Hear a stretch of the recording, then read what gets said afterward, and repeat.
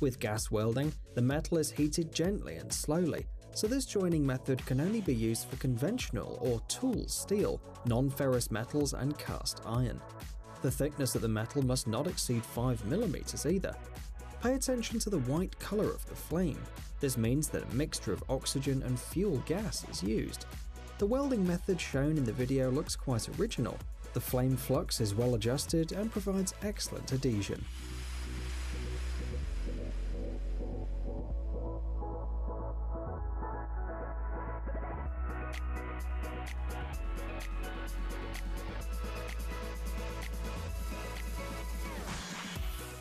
It's a type of pressure welding in which two metal surfaces are joined by deforming the area in which they come into contact.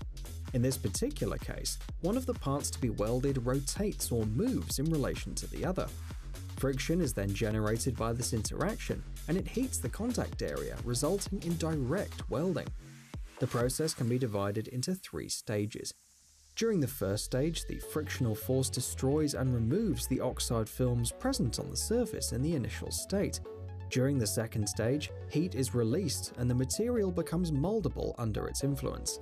First, temporary contact occurs, but then it breaks.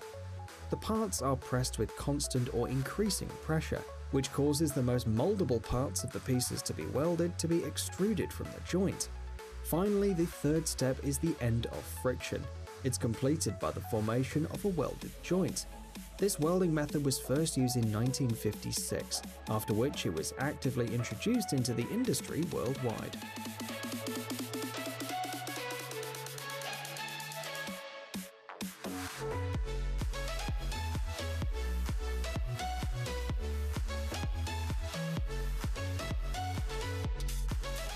Most of the time you should opt for laser beam welding.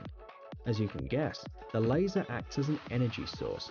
It was first used in the 1960s when the first continuous wave and pulsed laser systems appeared. The welding process is quite simple.